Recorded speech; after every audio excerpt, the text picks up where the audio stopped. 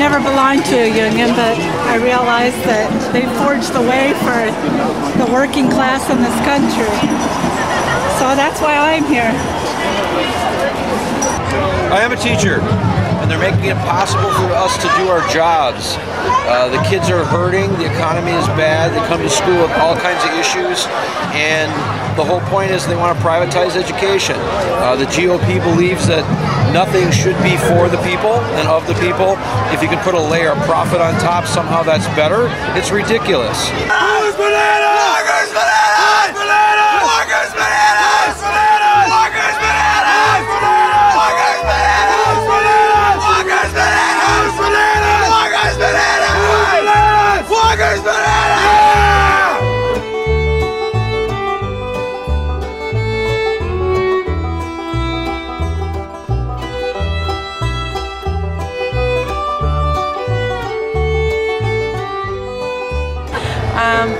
My grandfather, I come from dairy farming, and my grandfather was one of the individuals who started collective bargaining for dairy farmers many, many years ago. I'm a former dairy farmer. I'm also a former, and I was part of a collective bargaining when I was dairy farming as well. But I'm also was a school nurse for a number of years. And I'm here today because of the children that will be strongly impacted by this. School nursing will be gone, and school nursing is a free point of care for children in all communities. I'm pissed off about the badger care. I'll talk to you later. It's going to affect the people that I work with. Bye. It's making the poor even poorer. Are you a union worker? I'm not. But you work with the poor?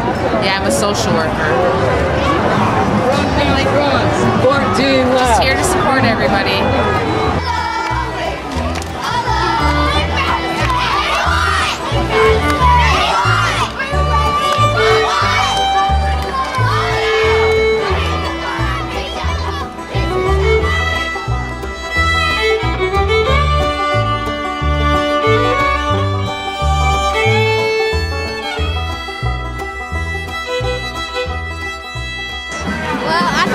That we're protesting, because otherwise some of us kids will have 50 or 60 kids in one class.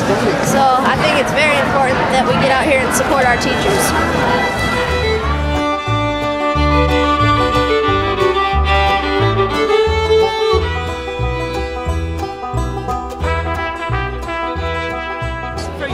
We've done that. We haven't taken a wage increase so that we could keep our benefits stable. And we, in our district, we already pay 10% of our insurance. So, like our superintendent said, Walker thinks that he's going to give all this money back to the districts because the teachers are going to have to pay 12% of their insurance. We already pay 10% of our insurance. So 2% more isn't going to mean that much more to our district. It's not going to get them out of trouble. My district has, and it's a small district, has to come up with $1.2 to $1.3 million to make up this deficit of money. It's huge. And, you know, they're going to have to start cutting programs, and those programs will take years to build back. They're just going to be gone.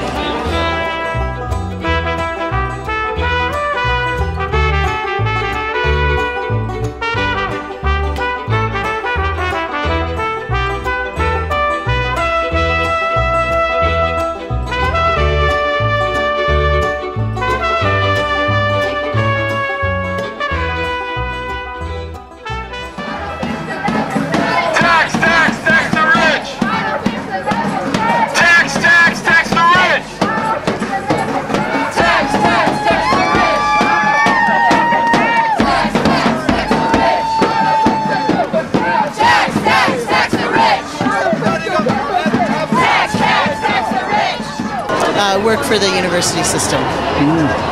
Work many, many hours and don't get paid nearly enough. But I'm okay with that, but don't take away our unions and our rights. Oh, you guys don't make the big bucks? Nope, not from what they're saying. We don't make those kind of bucks. I don't know the people that do. I don't know them either. Nobody seems to. No, right. These are like a mythical beast. Plus, these wealthy state workers. Right. I just want to quote Ronald Reagan from Labor Day 1980, where in Gdansk, Poland, the Solidarity movement was going on. and I quote Ronald Reagan, not too often, but today I will. Where free unions and collective bargaining are forbidden, freedom is lost. This is definitely not about the budget. This is about crushing unions. And it has been about that from the beginning. I've been here 4 times. When there's this many people here, you know, maybe you should listen, because we have something to say.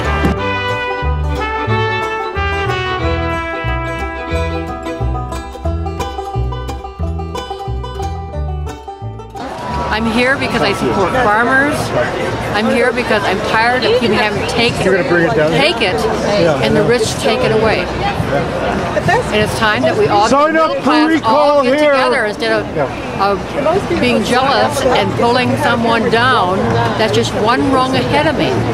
When the problem is not the person one rung ahead of me, but the person way at the top of the ladder. Get involved, Stu. Right now, my wife's a teacher. I'm a firefighter, and I'm actually a city of Milwaukee firefighter.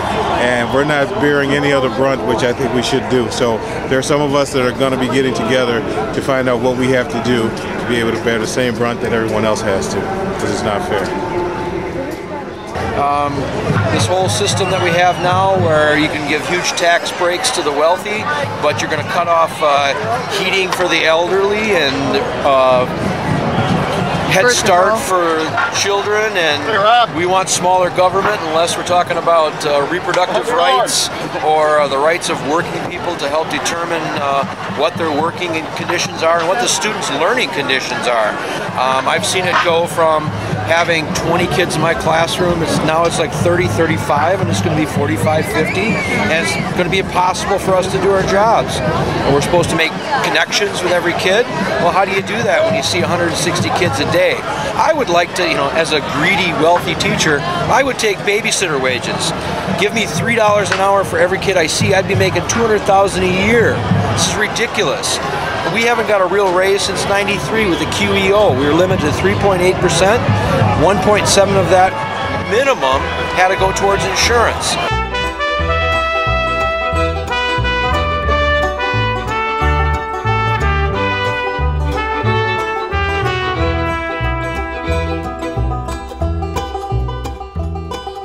Well, if we're both small business owners, and the tax credit that he proposed to the $90 to $300 per person, it's like that's nothing. How is that? It just adds to the deficit, and it's not adding any incentive to hire anybody for that reason. It's ridiculous.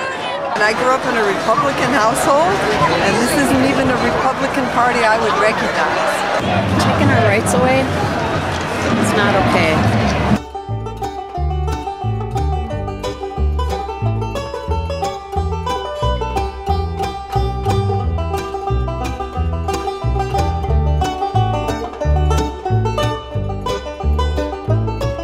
Yeah, what do we need to do? Do we need to find the lowest paid worker in the country with the least amount of benefits and the worst job? And when that's what we all need to shoot for, that should be the bar.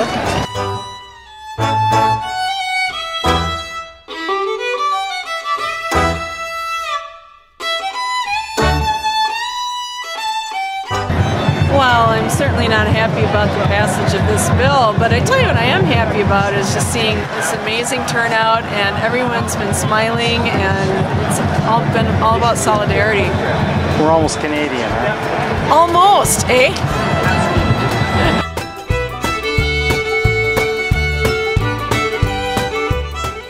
I'm a teacher in Minnesota, and I was just lobbying in our state capital in Minnesota on Wednesday this week, and I was told to my face by my state representative that if we didn't have a Democratic governor, our unions would be under attack as well. So it's not just Wisconsin, this is a nationwide thing, and we have to stand together and stop it.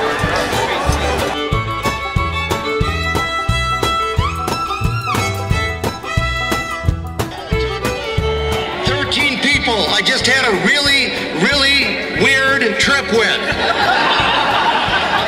Their courage is unbelievable.